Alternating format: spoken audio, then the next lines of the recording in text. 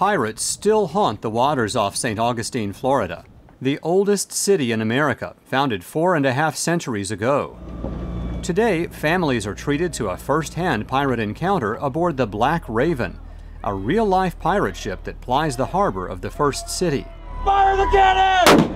I'm taking her! The Black Raven sails daily from the St. Augustine Municipal Marina.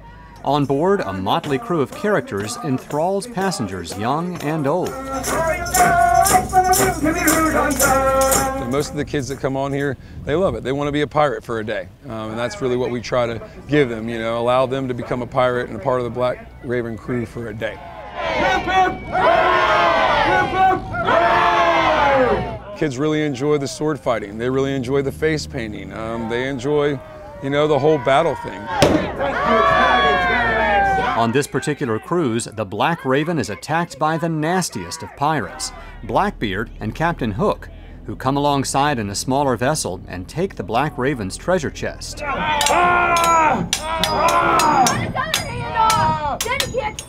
Beard was going around in circles around us, and then we kept on shooting bombs, and they kept on shooting bombs, and then they made a deal to give a bottle of rum for a treasure chest.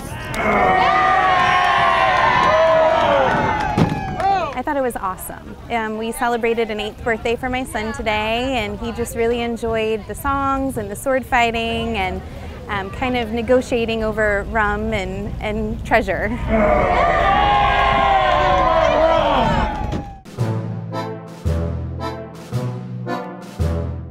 Just up the street from the Black Raven's lair, visitors to the first city will find the fabulous St. Augustine Pirate and Treasure Museum.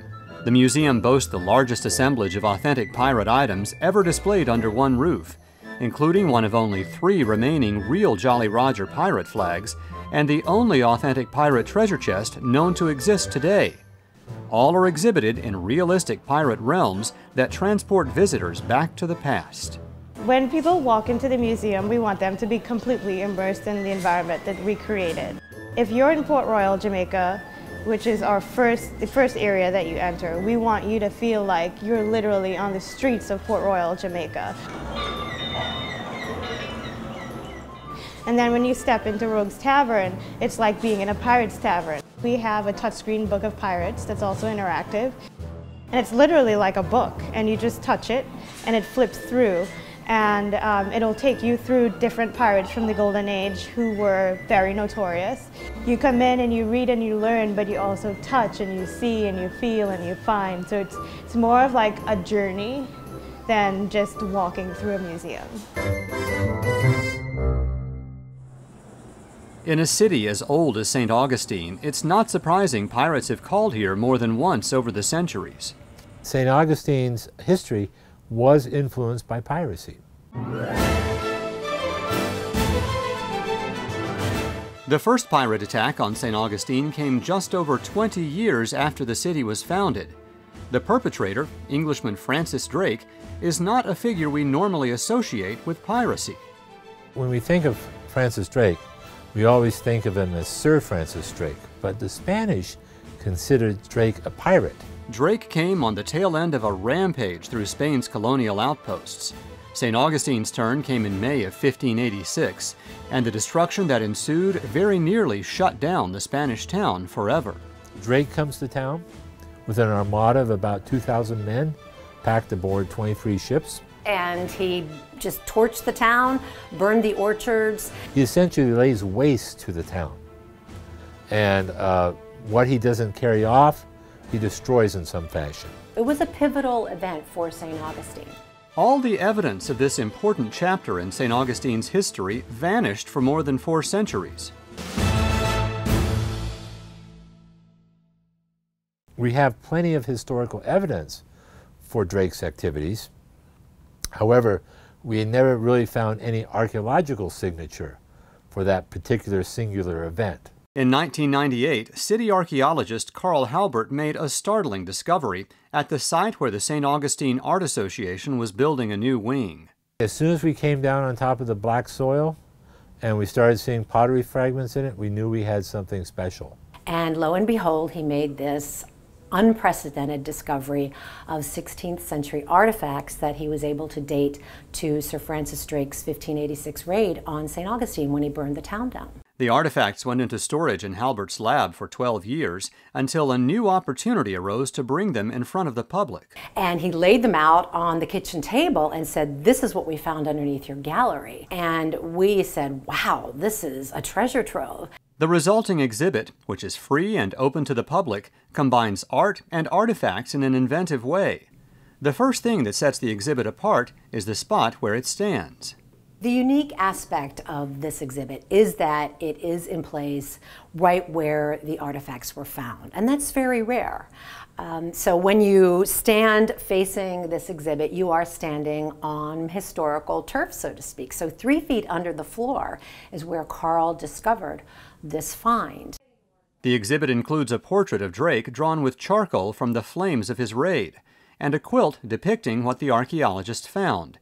Actual artifacts are sewn into the fabric, and visitors are invited to touch them and make a personal connection with the past. We're very proud of this. We worked very hard. We had a very creative, collaborative team that put this together. Is this the end of the story, or will more traces be found of this brutal episode in St. Augustine's history?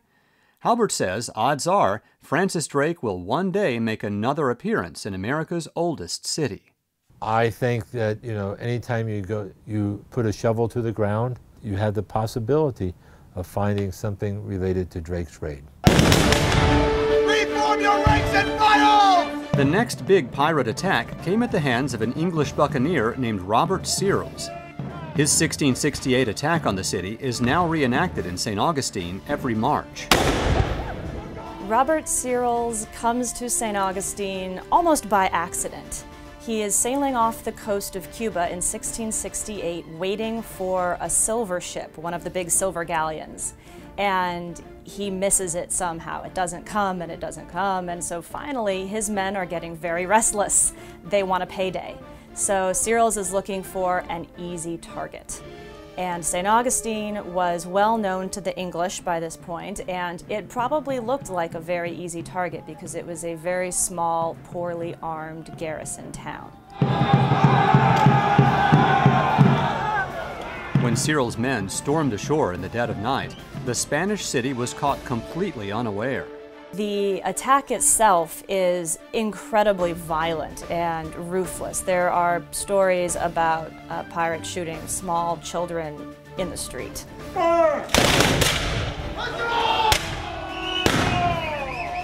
Over the course of the evening, the pirates sack the city. They take a grand total of 70 hostages. Help us! Help us! They steal all of the silver from the treasury. Not only do they steal the canvas in the warehouse, they go to all of the ships that are in the harbor in St. Augustine and steal all of their sails. This will become important later because it means the people of St. Augustine can't get the word out to ask for help because they're literally trapped in their city.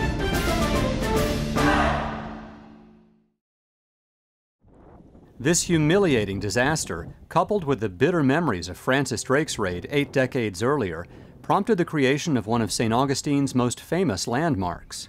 The most concrete evidence of the Searles attack is the construction of the Castillo de San Marcos, which is the stone fort that still stands here in St. Augustine. There were several major attacks over the next century that the English launched against St. Augustine. And the fort was instrumental, vital in maintaining Spanish control of the province.